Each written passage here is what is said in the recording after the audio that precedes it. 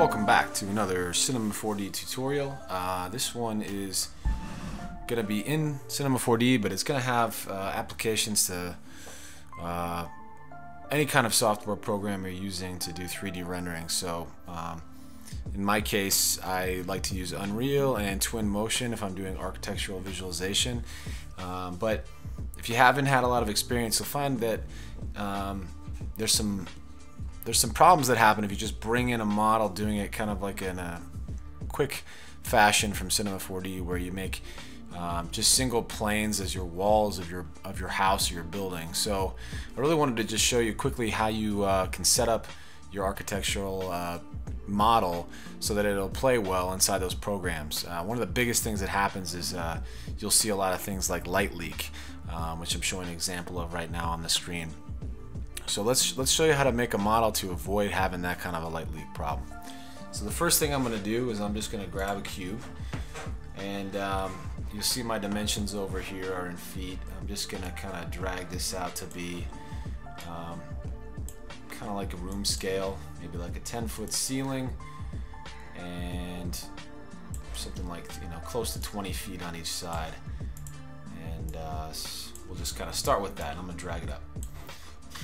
So right now, if you were to export this and bring this into Twinmotion, Unreal, Unity, you would see a lot of light leak when you looked from the inside of this cube. If you had things like windows, you would notice that in the corners you'd have all this light leaking in, and that's just because you simply have 6 planes here making up the exterior of your building, and that's not going to cut it. You can play around with your lighting a lot, playing around with dynamic lighting settings to get that, or you can just start your project properly in order to avoid all that. So let's go ahead and show you how to do that. First thing I'm going to do is make my cube editable, and what we're going to do is, since I know these are going to be my walls on the outside, this will eventually be my ceiling and this will be my floor. I'll show you how to kind of set up that hierarchy so that you're in good shape for making your room or building model here. So what we're going to do is we're going to switch to the polygon mode here, and I'm just going to hit Control A and select everything, and I'm going to right click. And what we're going to do is we're going to grab this extrude, and I'm going to make sure that I have create caps on. I'm going to make sure that my maximum angle is over 90 degrees, and I'm just going to drag it out, something like that. Okay.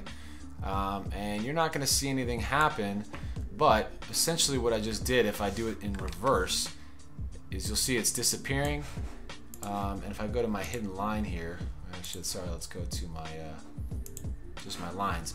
You'll see that I have a cube now inside of a cube, and this is going to fix your light leaking right away, because what I have is a cube inside of a cube, but I really have also attach these by extruding them, and so it's grabbed the corners and it's brought inside the box. Now if you don't want to have it set up so that this may not work for you if you're creating a door, or you don't want this step down, then that's fine. What you can do is from the start you can hit Control A, and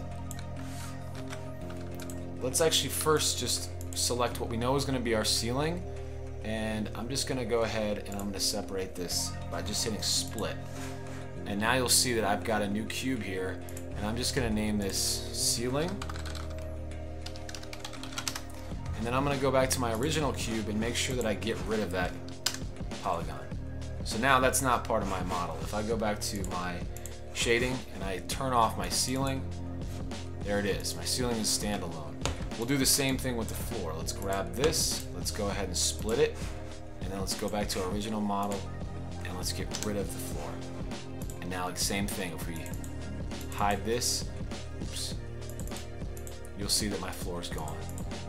So let's make sure that we name this the floor as well, as we did similar to the ceiling. And now what we can do is just grab our cube and hit Control A, and it's only going to select the walls.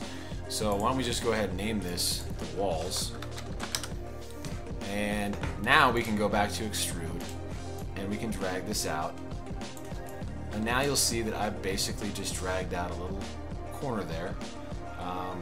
And you can use this for, you know, like creating like your gutters or whatever you want.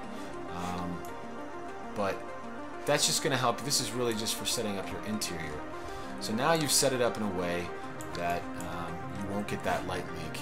And so what we can do is, if we grab another cube, this is just going to represent, I'm just going to go back to hidden line, it's easier to see everything. This is going to represent our windows. So I'm going to drag this to the outside here, and maybe I'll go into my other views here. Let's go to my front view, and let's just drag out a couple of these. And I'm going to grab my bool, and I want my walls inside of that. And then I'm also going to bring these two cubes in, which I'll make editable. I don't have to. And then I'm going to group these by just right-clicking, go down to group, or you can hit Alt-G. And then we're going to bring this in below the wall. Now you can see this is also going to help you create windows that have depth. You don't have to mess around with cutting a rectangle and extruding things. This will make it much simpler for you to create that window. So I've cut that, and what we can do is we can then just go ahead and make this all editable. And I'm still going to have these cubes, which are useful in kind of adding more detail to your window. So what I can do here is I can do the same thing I just did. I'm going to right click in polygon mode, Control A, let's right click, let's go to extrude, and let's extrude this in a little bit. And then I can just bring this back. Oops. Make sure I have my whole item selected there. And I can just bring this back and set this in.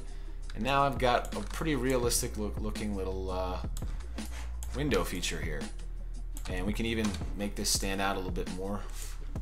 Oops. I need to go and align this to my axis center. So let's reset it. I don't know why it's not doing it. Let's ignore that. Basically what I'm going to do is I'm going to resize this a little bit and drag this back in so that it's kind of, this will give a nice little shadow on the inside and on the outside. So I've got a little bit of depth. And now if you're going to add something like a reflective material, what you could do is we could hide this, and then we're going to go back to our walls, and we're just going to connect now using the bridge tool, the bridge function. We're going to put our window glass on this inside line. So what I'm just going to do is go click, right click, and we're looking for bridge, and I'm just going to drag this to right there. And that's going to represent my window glass. So if we bring this back, so I still have my nice frame, which why don't we just call this window frame, in case you want to give it its own texture. And then we're going to click on walls, and we're going to go back to polygon mode. We're going to click the one we just created by bridging it, and we're going to split it. And let's just call this window glass. Cool. So we've got everything we need to kind of get you. This is kind of the best way I've found, at least. And forgive me if people have a much better way out there, which I'm sure it exists. But this is one way, at the very least, to really make some quality windows in no time flat. So we've got a frame, we've got a nice depth here with a wall that's not going to light leak, and we've got our window glass. So I just wanted to show you that. That's a quick tutorial. Hope that was helpful. Thanks for watching.